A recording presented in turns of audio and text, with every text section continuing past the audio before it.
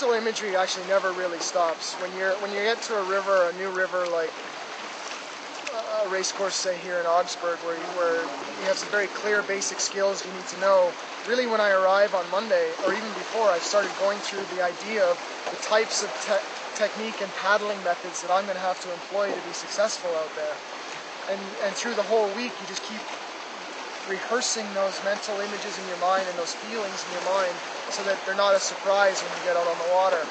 I have the psychologist, and we work a lot for imagining myself in my mind, and especially before the competition, to create one image of what I want to do in a race, in a competition. When I walk the course, I visualize the course, every part of the course, and I do it until I feel that everything flows naturally. Not when I feel that in my head it's not going, or it comes to a stop, or I'm doing something that I don't want to do, I just rewind and do it again. I like to do my mental imaging before the race on the day before the race. That is a good thing when you go through the course, and then maybe it takes 45 minutes to go through the course. And when you lie in bed in the evening before the race takes place, then I'll be in my helicopter perspective again, and then I say, okay, I'll do it like this. Sometimes I choose to not actually prepare any of the course until the morning. If I'm off later in the morning and I've got plenty of time to do it, I find that helps me get an easy sleep and just don't overthink about things. We do a lot of video analysis to decide on what to do on the course from both the demonstration runners and maybe the other classes that have been off the day before. Actually, you do it all the time, because if you see a gate or so, you just see yourself doing this move or whatever. So at the race day, I start focusing the night before, just walk the course like step by step, just a couple of gates. Then at bedtime, maybe I see myself paddling the course at once.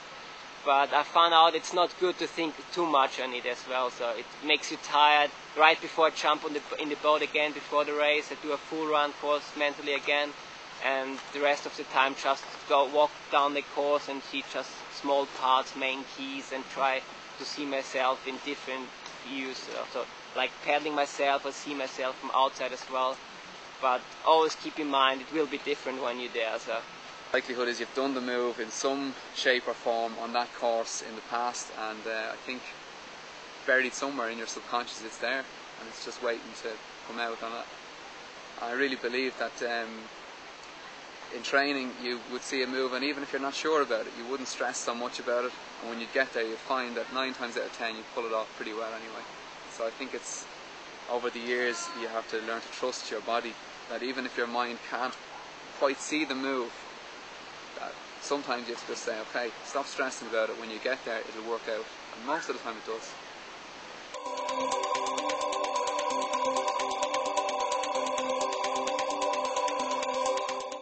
I believe that at some point you have to kind of disconnect yourself from the outcome of what you're doing. Because everyone's racing for their best performance, but really you have no control over that beyond the strokes you can take or the process that you can get into. Right at the start, I basically try and have nothing running through my head, just as clear as I can be.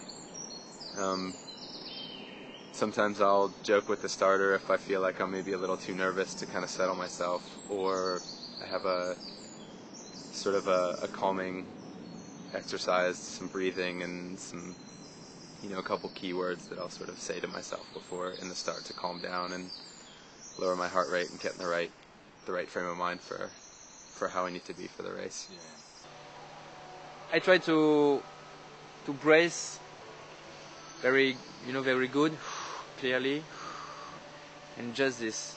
I try to concentrate on this, and to all the mental here, and not So once I get into the start gate, for me, I just try and decompress, relax, make sure I have all my faculties about me.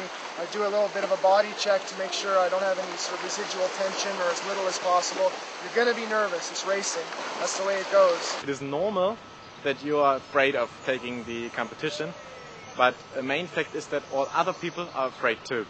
Just focus on the first 2-3 gates, that's it, and just self-talking, like the keywords you need to do, because it's like you're always on a different level on the start time. Sometimes you're nervous, sometimes you're tired, and you always have to not work against it, but like support yourself, so you have the right feeling you're ready to race. So just I think self-talking helps a lot in this.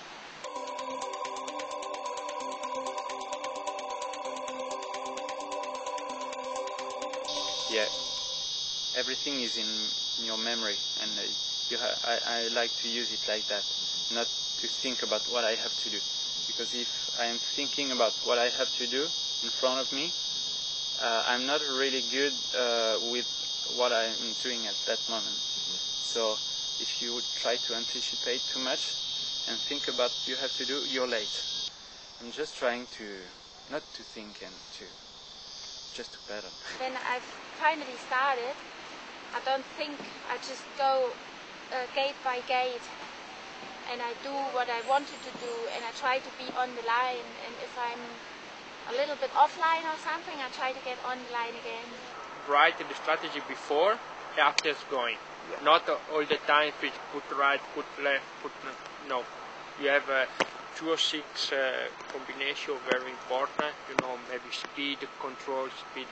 Every course is different, but after it's going. Yeah. You play the computer, you push enter, it's going. When I'm racing, I don't think of anything. I just do it automatically, and that's it. I think as soon as you start thinking, you're too slow to do the right moves. With all your training, you just get used to react and just to put things together that you tried before in a run. You just have to have everything on hand. You trained, and there's not much thinking actually. There's some bits and pieces where you really know, okay, I want to be at that place in this position, and the rest within between just comes by itself. You should not be tense, you must be loose when you do a good run and when you want to win. I find I'm in the moment and I can tell you what I think about. Yeah. Sometimes I get distracted, and usually that's on a bad run. and those problems either tend to be analysing what I've done so far in the race, in terms of even if it was really good, I start thinking, gosh, I'm on a good run, I better hold it together, and then I'm out of the moment and not really doing what I should be doing. Or if it's been bad, I'll start thinking, oh, how much time have I lost, I need to make that up now. And again, ideally I want to just be in the moment, focusing on the next gate or move coming up.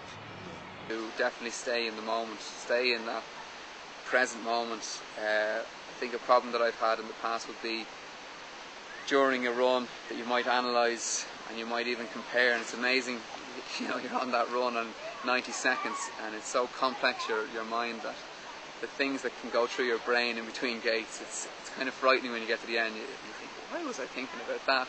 And you find yourself that you'd be analysing one run versus the last run on your run, and that's not the time to do it, obviously.